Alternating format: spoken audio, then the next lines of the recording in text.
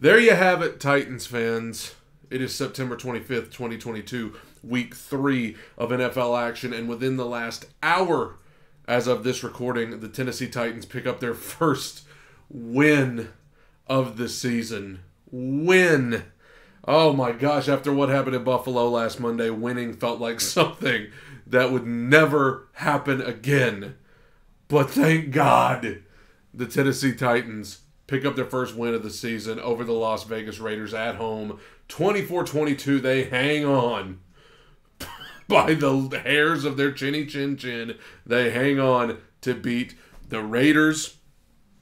There's a lot this team still needs to work on. Okay, there's so much that needs to still be fixed, but it's a lot easier to talk about those things when you win as opposed to when you lose, as we have found out over the last couple of weeks. And in the fourth quarter, the Titans tried. Get the Kevin Byard jersey here, 100th game today. What a career he has had and continues to have. They tried to give this thing away. Felt like I was watching the Giants in week 1 all over again. They tried. But thank God they held on for the win. So the offense that we have all complained about, Todd Downing, Tannehill, offensive line, Henry not getting weapons involved. In the first half of this game, it was all better. It was all better. Robert Woods is doing stuff. Derrick Henry has his best half of the season. Tannehill is just lighting them up. The offensive line's protecting well. The play calling is better. We still have some formations that are Jeff Swaim and Cody Hollister. But for the most part, the first half of this game, man, we were rolling. We had 24 points at halftime. I think it was 24-10 at halftime, man. I was feeling good. What happened in the second half of this game? Like, I don't understand. What happened?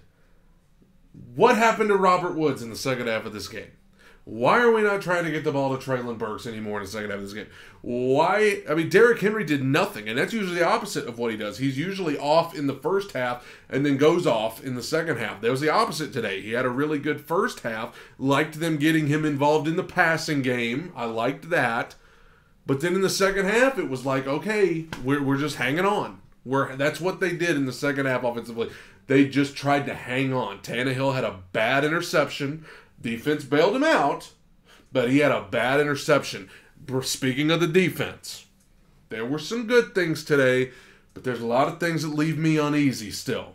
First of all, Terrence Mitchell, is that his name?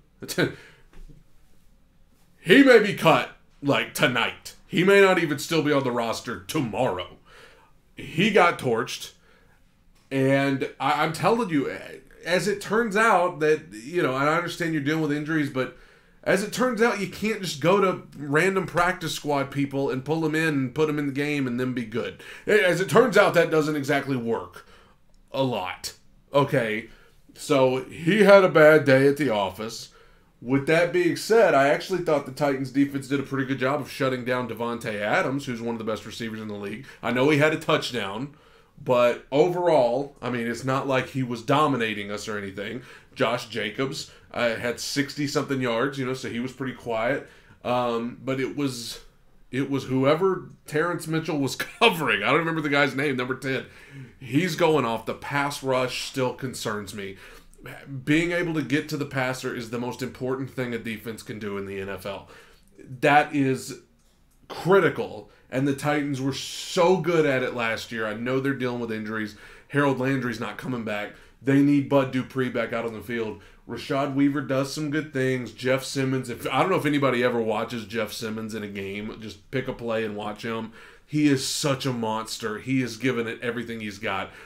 We could really stand to see Danico Autry go back to being like the Danico Autry that we came to know last year. I don't know what's going on there. Zach Cunningham, who got hurt, I hope he's okay. He's had trouble kind of getting it going. We got to get that pass rush figured out. Okay, we have got to get that pass rush figured out. Hopefully getting Bud Dupree, Ola Adaney, getting those guys back will help. Secondary, I got to give a little credit. Christian Fulton being back was huge. He got hurt toward the end of the game.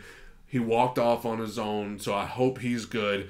It is very critical that they have him in the game. He is the best corner on this team. It's not even close. I'm not saying he's perfect, but he is by far. He saved them a few times today.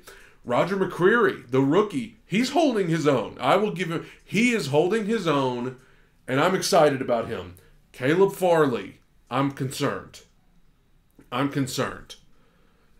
Last week he was horrible. This week, I think he literally played one play. And it was when Christian Fulton got hurt at the end, so I guess maybe Fulton came back in. They don't have faith in that guy. And after Buffalo, I understand why. But that's a first-round draft pick right there. They need to figure it out with him. And Dylan Radins, too. Dylan Radins, who on the offensive line, he's offensive tackle that they took last year in the second round, he's now been passed over for a rookie, undersized Aaron Brewer, and now a career backup, Dennis Daly. Dennis Daly, I'll give him credit. People did not want to see him in the game. And God, we love Taylor Lewan. I hate the news about Taylor Lewan. God bless you, my friend. And if this is the end, thank you for everything that you have done for this organization. But everybody was like, Dennis Daly, are we really going with this guy? He held his own today. I don't even. Did Tannehill get sacked one time today? That's good. That's good. I don't think he got sacked. Am I forgetting? I don't think Tannehill. I know he was under some pressure at times, but of course. But he held his own. It's just the Dylan Radins thing and Caleb Farley. And that's their first 2 draft picks from the last draft. And they don't trust him. Like, I don't know what's going on there. But either way, we got to get some injured guys healthy.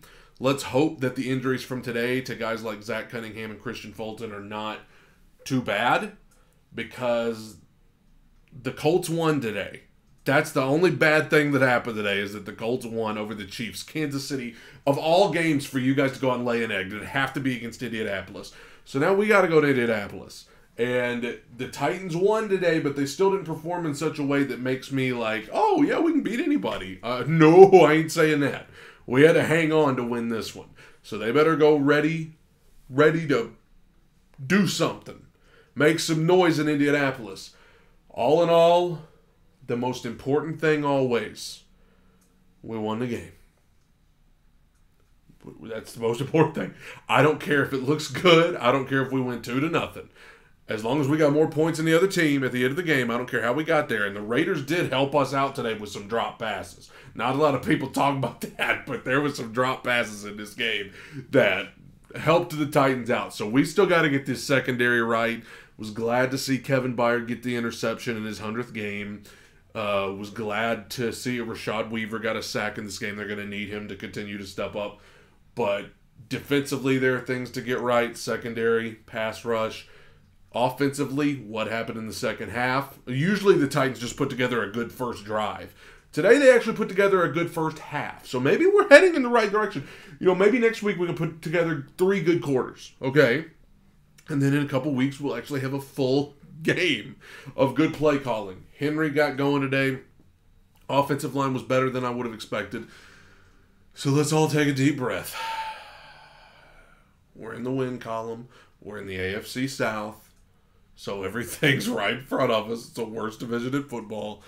And we got a big game next week in Indianapolis. Y'all know how us Titans fans feel about the Colts. I got no love for the Colts. So we better go up there and whoop them. Get this stuff right. And go win. Tighten up. Good win. Bye.